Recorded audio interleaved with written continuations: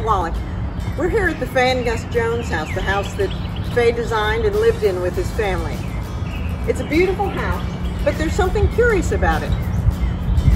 Where's the door?